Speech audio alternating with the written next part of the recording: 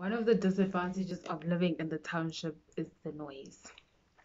Anyway, hi everyone. I hope you are doing well. Thank you for clicking onto my video. And the purpose of me doing these videos is that someone maybe out there might see it and then learn a thing or two, or find it informative, educational in some way or another, and relatable. Um, I hope you are doing well. I hope everyone's taking care of themselves. Um, yeah, whether you're in school or you're unemployed, you're looking for work, I just hope that you're taking care of your mental health and you are just looking after yourself overall. Anyway, I'm doing this video because a lot of people, like friends, family, always ask me, what did you study? And I say biotechnology, and they say, what's that? And it's sometimes hard to explain it, but I'm doing this video and I hope I'll be able to explain it as best as I can. And yeah, this is from my experience. I mean, it may differ from person to person, so yeah. Anyway, I wrote I took some notes because I don't want to mess things up. So I just wrote a few things down in my little journal, cute little journal. Anyway, so I saw on a YouTube video, this is how they defined biotechnology. They said it is the application of biological knowledge to the development of products, processes that can improve various aspects of life, such as health, food supply, environment, and general well being. So, in other words, basically, biotechnology is using science, which is bio, and technology to make our lives better, you know, I guess. Yeah. So, my microbiology lecturer used to say biotechnology is taking rubbish and making it something useful, using science and technology, I guess. So, anyway, I'm Tandolwetu. Sorry if I didn't mention. I am from the University of Biotech, the University of Johannesburg. Um, yes, so I studied biotechnology for 4 years. So biotechnology at UJ, it may differ from university to university. I did it for 4 years. It was a national diploma. First 3 years are your theoretical work. So your normal schoolwork, going to class, including practicals. So from the get-go, from first year, you are going to be doing practicals. From first year, you are going to be in the lab doing practicals, experiments, and writing lab reports afterwards. So biotechnology is a very practical course. There's a lot of practical work that goes into it. So for the first 3 years, there's that theoretical part and then practical in the lab. And then the fourth year is in-service training. So you go to a company for 12 months, sorry, 12 months, which is 1 year. And then you work for the company to get work integrated learning exposure.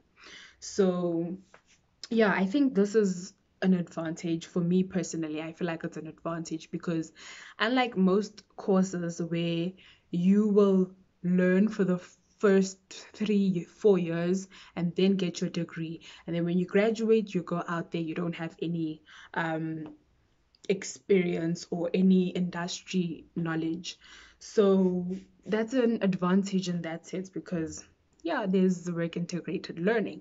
So you do that for 3 years, and then the fourth year you do your in-service training, and then you graduate.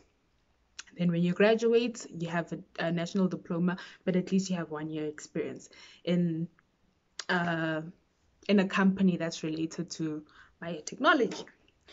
Okay, and then okay, so a little background yana on how I ended up in biotechnology. I really didn't even know what biotechnology was when I was in matric grade 11. When we were applying for university, I didn't know what biotechnology was. So for me, my marks weren't so good. So I always knew I wanted to do something sciencey, something in science. I didn't know what. I didn't want to do like medicine or things like that because my marks weren't that good, but I knew I wanted to be in science. So I guess biotechnology was the second best thing to do. And I mean, at that time, I didn't really know what I was doing. I was just like, you know what? I just want to be in school. I want to learn, and then sizobona phambili how this thing works out. We'll see. So I did, so I applied. And also another thing that helped, or how I ended up, is that my APS score was low enough for me to be able to qualify. So I think it was an APS of 21, APS score of 21. So yeah, so I applied for biotechnology and I got there. And then you see when you read the prospectus about the course and then you Google it, nowhere did it say there's going to be maths.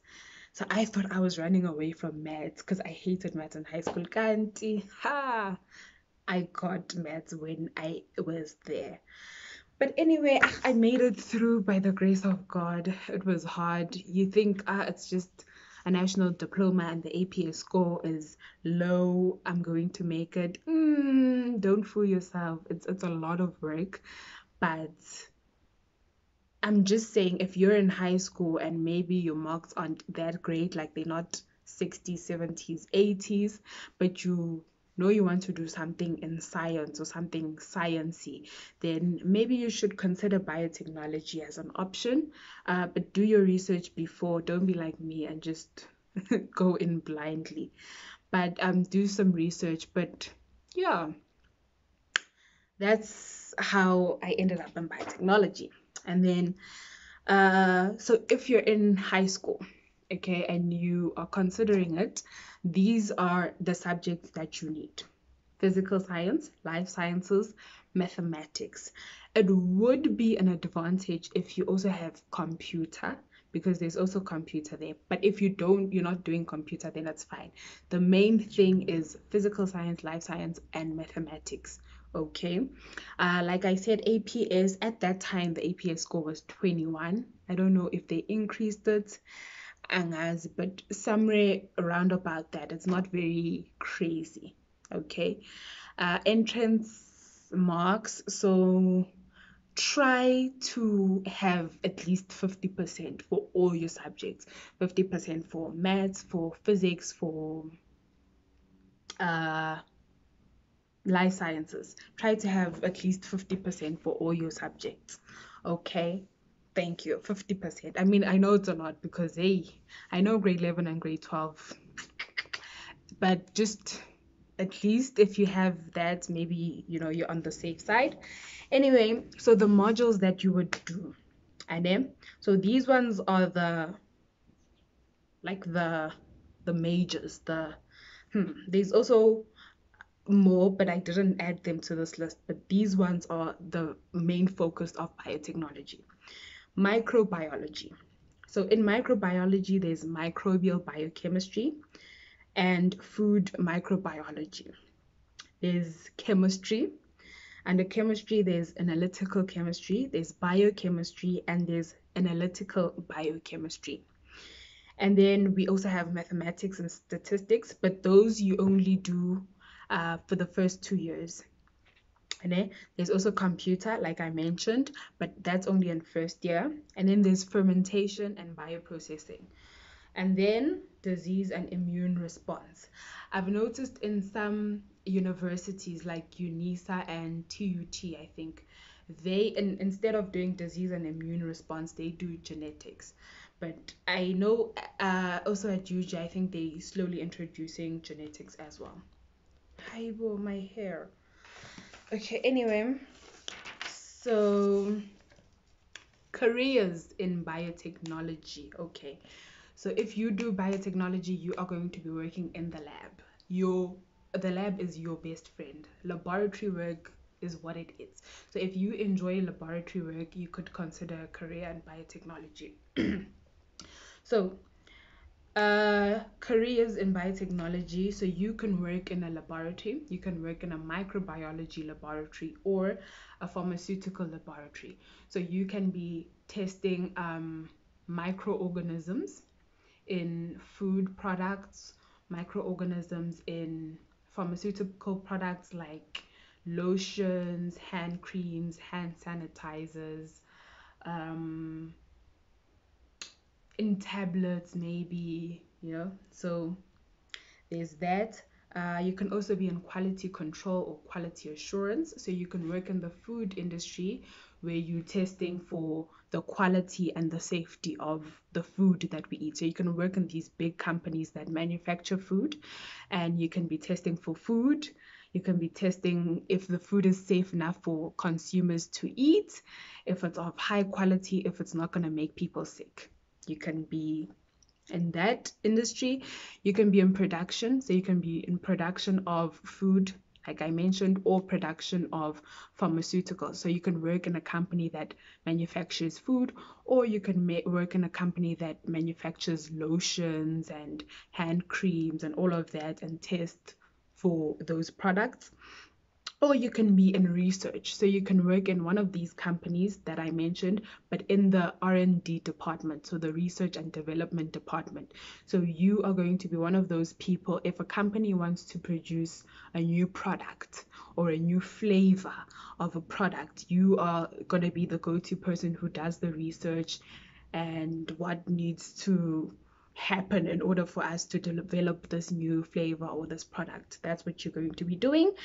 Or you can work in universities in the research department. So I know at UJ they've got a research department for biotechnology where you research different things. Yeah, yeah. You can also be in the chemical industry, so you can work for a chemical company, a company that produces chemicals. You can work in the lab to test these chemicals, to test the acids, the bases, all of that. So if you're interested in chemistry, you could also consider that, or agriculture. This one I don't know much about, but I know that you can work in the agricultural field to work with like animals, plants, the growth of plants, using plants to make medicines or things like that. So yeah, in essence, biotechnology is a very broad field, and I feel like that's an advantage because you get people who did biotechnology but are in different industries. So there's options in biotechnology. So maybe consider that if you're not sure which career field to go on, and but you want to do something sciencey, you can try that out, but do your research first. And yeah, I hope you stay well, and I hope this video was informative in some way or another. And stay blessed. God bless you. And yeah. Bye.